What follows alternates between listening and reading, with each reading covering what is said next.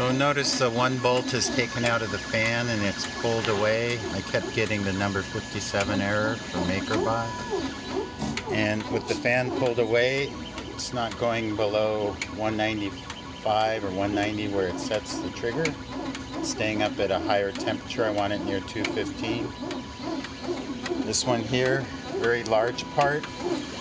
It's a large part, and it seems to be the large parts near the first passes.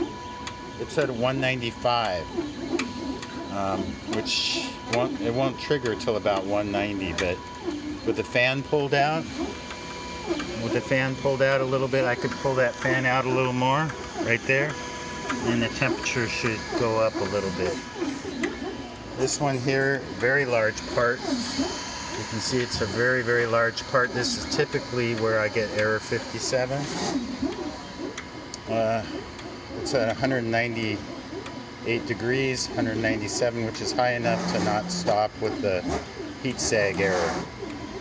So loosening that one bolt and pulling the fan out really is a workaround for people who are getting that error. All of these machines, Makerbot version 5th generation, they all suffer from this problem.